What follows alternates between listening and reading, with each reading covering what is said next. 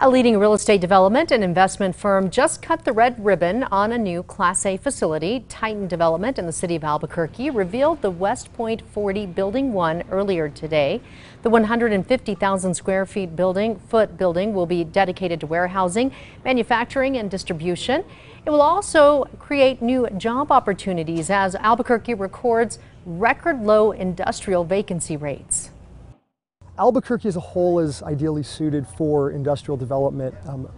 The interstate access along I-40 and I-25 and then even I-10 on the southern part of the state allows warehousing and distribution users to have immediate access to those interstate pathways.